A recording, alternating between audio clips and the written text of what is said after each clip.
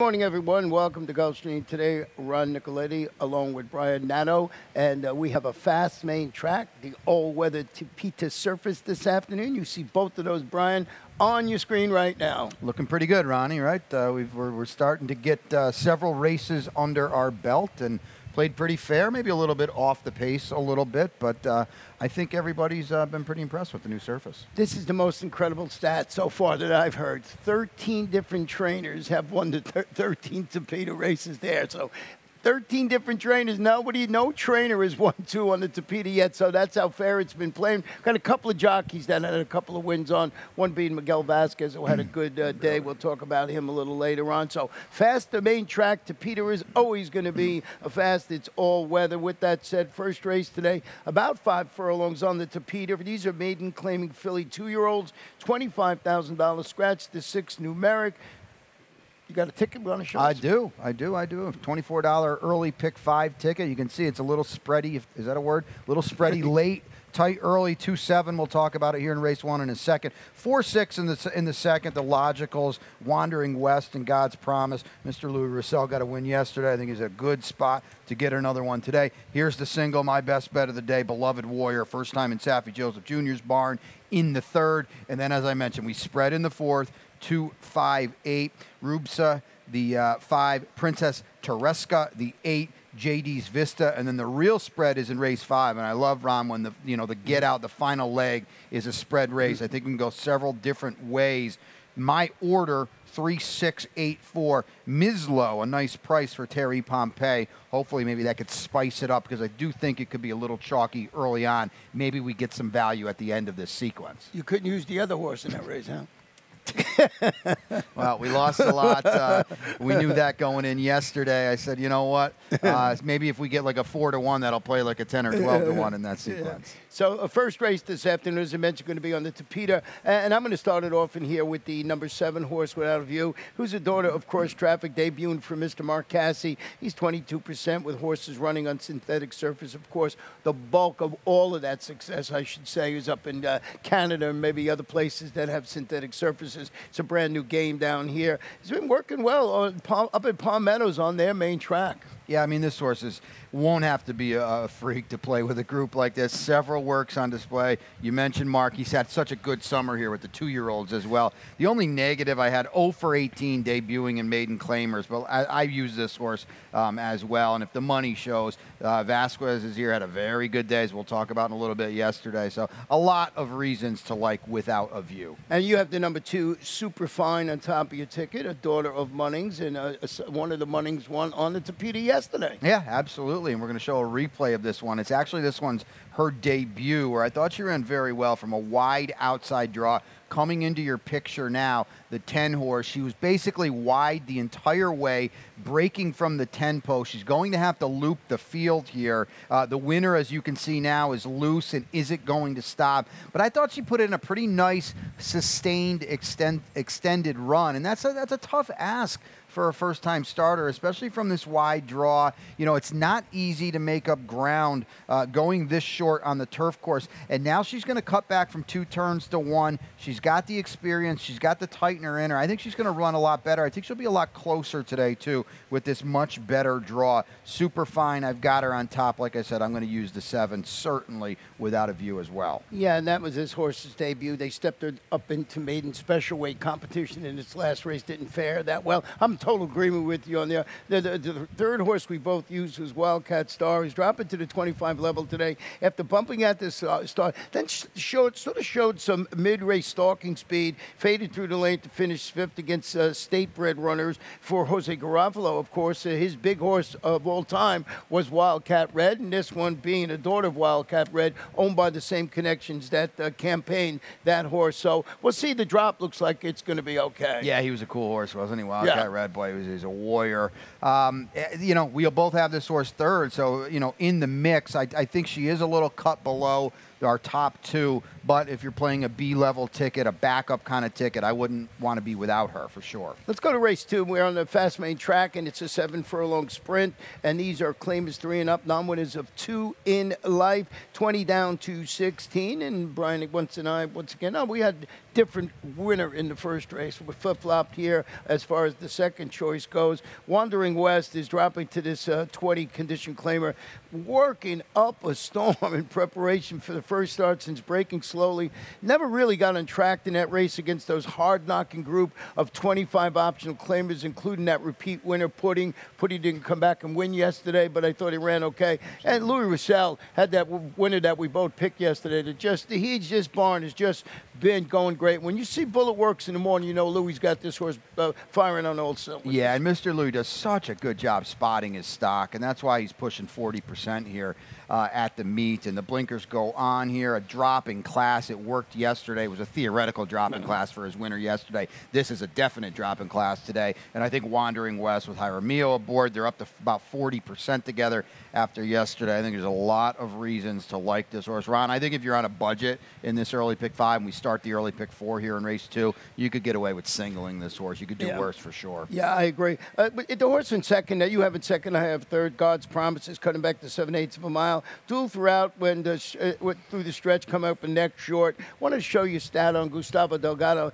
Very under the radar guy most of the time, but he always has fantastic stats. So with this horse going from a sprint to route, all levels on the dirt, he is 26%, 6 for 23, 65% in the money, 270 is the return on investment over the past 5 years. So I think this horse has a lot of upside today. Yeah, that's a big number, 270 ROI there. As you mentioned, the 3 route races, 3 one-turn miles, a testing trip here at Gulfstream. He's drawn perfectly. He's got the foundation. That's why I used him along with Wandering West in that early pick 5. And the other horse that we both had some interest in was the 2 Boldness, who's dropping to this level today and stretching out to 7 furlongs after hitting the board of one of 2 recent starts at the 35 level for David Fox. Chantal continues to ride in good form, named on this previous winner at the distance. And I don't know how, we're just getting to know each other handicapping-wise, and I just think that if you got a previous wins at 7 furlongs, it's one of the things I look at. It's just that such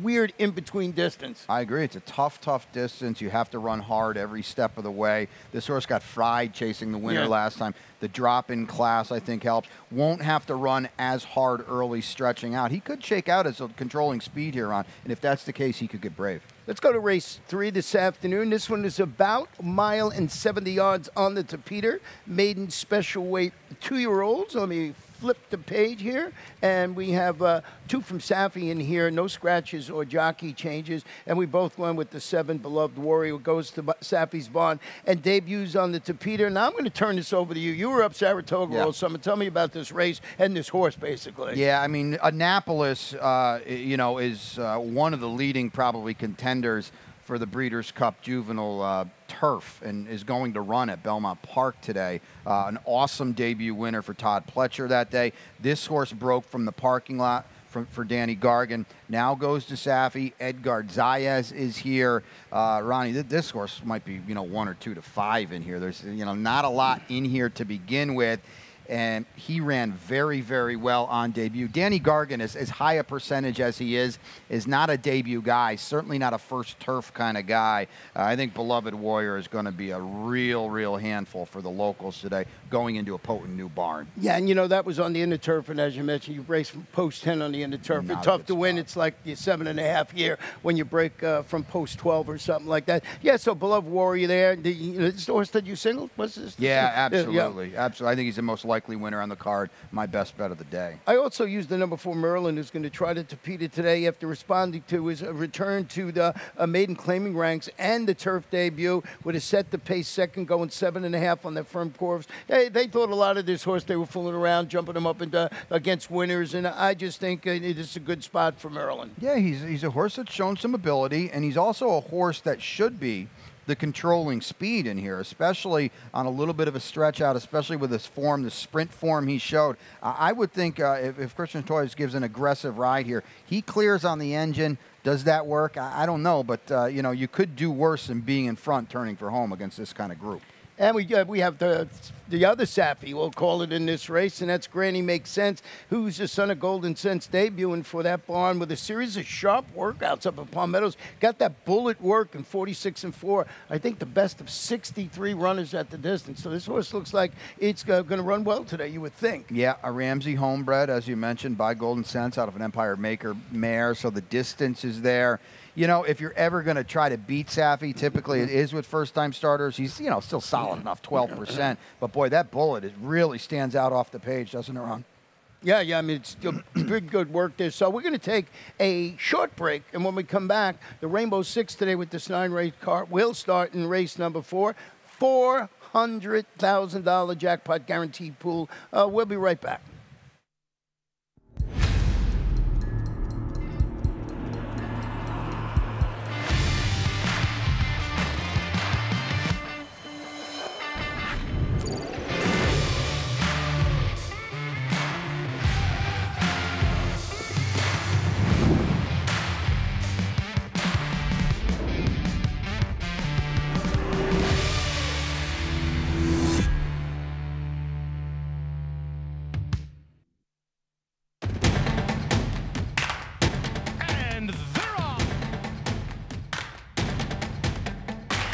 In the two path. Ground on first inside. Race.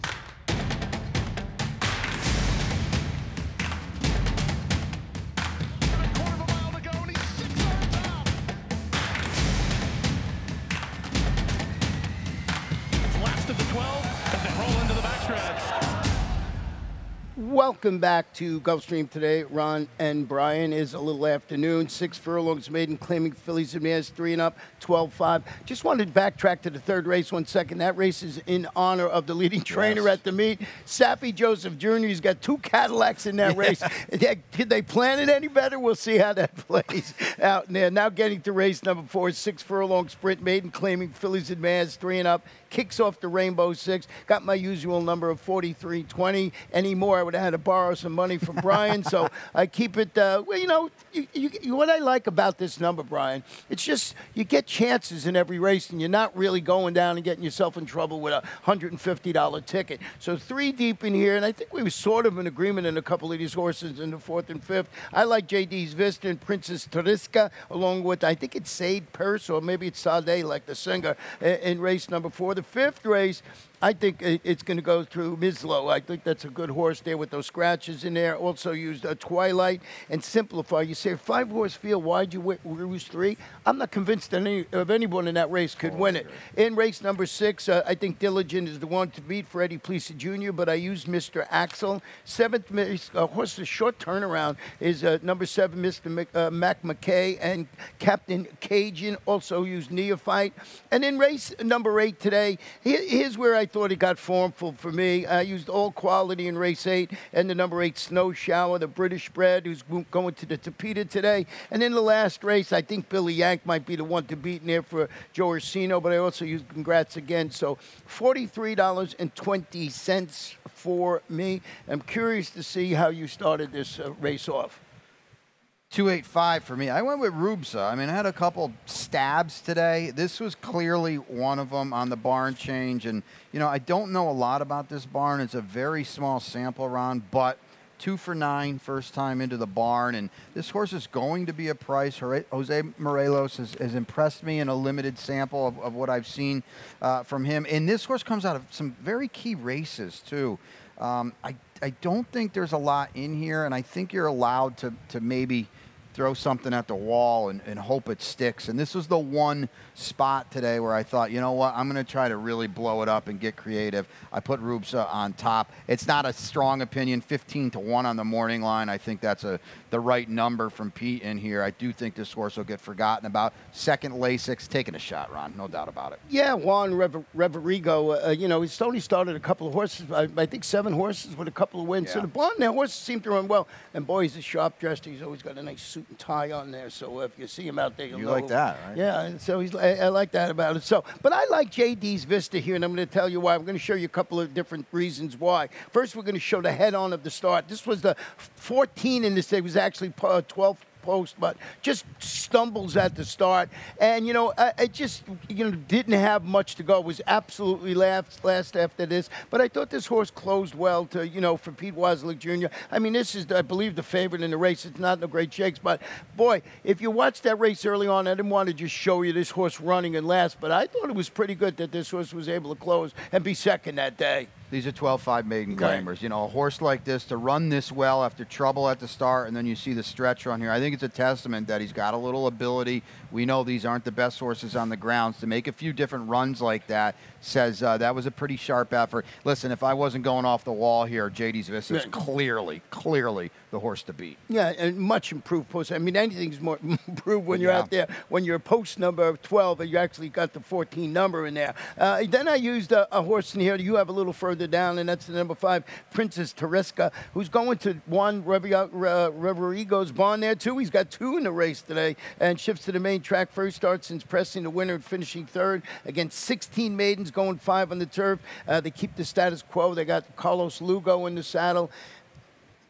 What do you do here? You know, 6 of one, half a dozen the other, you know what I mean? At least I'm on the bigger price, that's for sure. But listen, again, the same sample, 2 for 7 into this new barn, Jose Reverigo. Second blinkers, the layoff is a little worrisome. But this horse, if you know, that last race with the 44 buyer, a good number on the sheets as well. I mean, that's a race that if she can run back to it, going to put her squarely in the mix against a group like this. And the other horse I used on my ticket a little further down, we had the 10 and 4th with the 4 Sade Purse. Sade Pace. Purse is the daughter of Beauchois, debuting in, I think, just a good spot for a first-time starter to succeed. You know, trainer Steve Dye, Victor LeBron at top. Just thought it was an interesting proposition. Maybe you're looking for a little bit of a price. They're 10 to 1 on the morning line. So our thought process was pretty much the same in here. That if you're going to take a shot, maybe this is the type of race where you take it. And this race, named for the leading owner of the Spring Summer Meet, Arundel. Boy, they had a great meet. I think they had 17 winners of it, I do believe.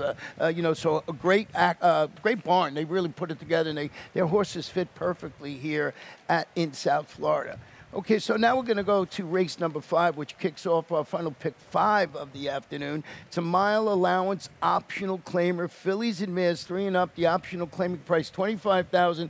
Got hit by the scratch bird in here with the 1, 5, and 7 out. So a 5-horse field, and this is for our leading rider at the meet, Edgard Zayas. And Edgard is on the horse that we both have on top. So you can see what we're thinking. I didn't actually do that for this reason. I know you didn't even know that. No, and we're also not getting 12 to 1 with all these scratches, unfortunately. But, yeah, Mislo lightly raced, improving for a good barn in Terry Pompey. Edgard Zayas is the winning rider on this horse, 2 back. Gets back aboard today. You know, upside, Ron, in a race like this goes a long way. Certainly Mislo's got it. Yeah, you know, I called it the old bounce rebound angle. Yeah. You know, it was good 2 starts back. Got bumped, you know, was 5th. But that was a really impressive winner, that horse, Penn Street. So I think coming out of a good race, that was my long shot of the day. But that is not going to happen just too. So we're thinking alike, but we got hit with the scratches in there. You know, I'll talk about the horse you have in 3rd and I have in 2nd.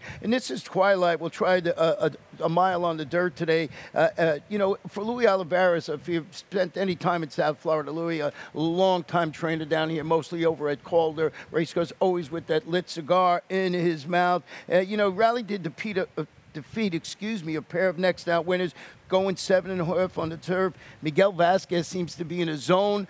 Maybe this one translate that. Now, this is not the Tapeta, so maybe this one translate that to the main track today. Hey, this horse is 1 for 14 on turf. 1 for 2 on the dirt here at Gulfstream Park. So he's done it before. She's done it before. Comes in off a win, too, which I always like in these types of races. It's a good, solid, aggressive class rise. Now he runs her in a spot where she can't be claimed. Yeah, there's plenty of reason to like this horse. She could get overlooked a little bit, too, in this tight field now. What about Elusive Molly? Yeah, I mean, definite player. I mean, I've certainly got her. You look at the, you know, Ben facing better. That last dirt run 2 back was, you know, kind of a toss-out. She was in way, way over her head. But let's look at the races 3 and 4 back. Right here at a mile, at 7 furlongs with big numbers that are much better than this field. If she's still got it, I mean, I think she's the horse to beat.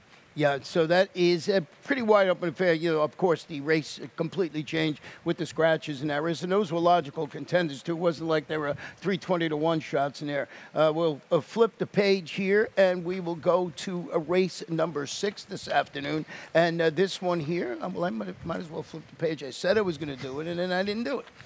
Is about 1 mile 70 yards on the Tapeta. 3-year-olds are 4 and up, non-winners of 3 in life. 20 down to 16, 6 in the field. And Brian, let's hear about this number 4, Koi. Yeah, I mean, a lot of versatility here. He can sprint, he can go short, he can go long, 1 turn, 2 turns. I think he's got very solid form, 6-1 on the morning line. You look at this group on paper, I don't think he's out of this at all. He might need a little pace help, I understand that, but it's a very small sample. But these Tapeta races have been coming from mid-pack, maybe a little bit off the pace a little bit. I think he fits that profile. Certainly never been over a synthetic track. But again, we've talked about this the past 2 days. If you can handle the turf, you'd like to think you can handle the synthetic. I like this horse at a little bit of a price. Yeah, we have one of our Ed in our office have been keeping watch on this, and I think every horse except one was previously on the turf or ran on the turf. A couple have come off track debuts, but they were basically turf horses. So only one horse that had never been on the turf has won in those 13 races. So you try and see that there, and you make a great point because we've had only, I think, one front run winner. Yeah. You know, and so we'll see how that plays. And I did go with the horse you have in second. It's Diligent, stretching out to the 1 mile 70 on this surface we're talking about. What I like about this horse sort of highlighted his versatility on the turf when he won, going around 2 turns, 2 starts back, and was closing third against this level of competition, going 5 furlongs last time out. So he looks like he can, you know, run wherever, whatever pace, you know, might unfold. He could be part of it. And there for Eddie Pleasa Jr. has just been doing great.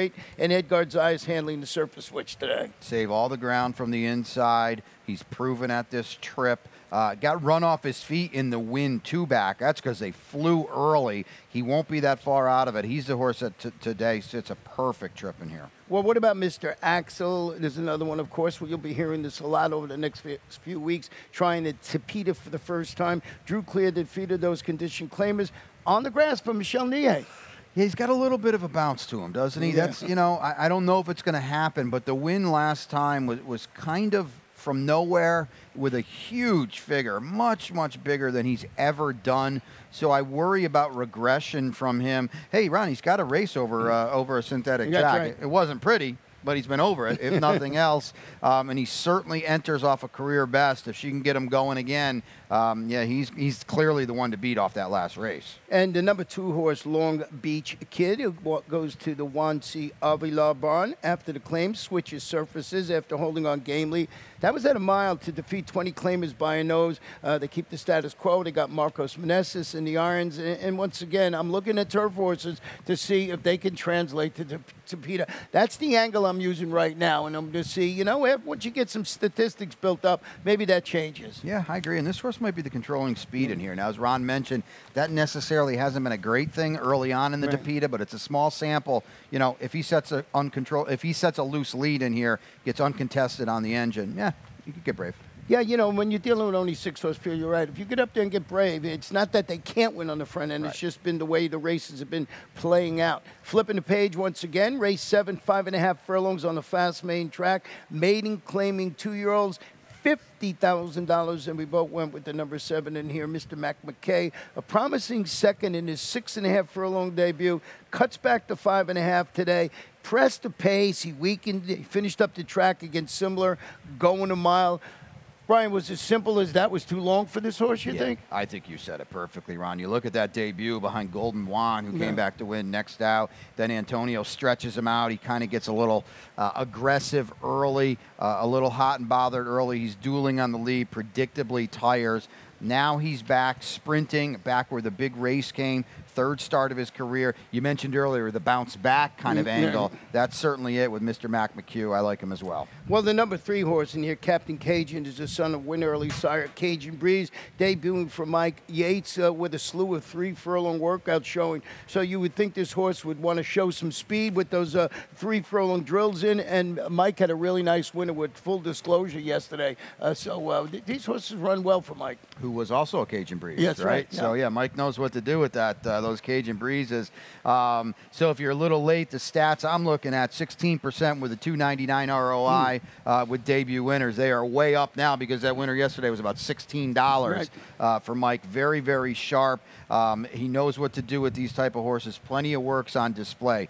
Don't sleep on Captain Cajun. And what about the number 9 Neophyte who's shifting to the main track after recovered some trouble at the start last time out? Yeah, I think that's it. Trouble at the start, and got a good experience edge that day. 7-1 in 11-horse field, so they liked this horse a little bit last time. Draws outside. There's nothing wrong with that attack post stretching out just a half a furlong. I expect this horse to run very, very well. Ron Spat's having a really strong summer here at Gulfstream Park. And Miguel Vasquez in the saddle, so that is the number 9 Neophyte. Going to race number 8 this afternoon, about 1.70 miles on the Tapeta. Allowance optional claimer, fillies and mares, 3-year-olds and up. The optional tag is 25. Scratch the 4, scratch the number 8.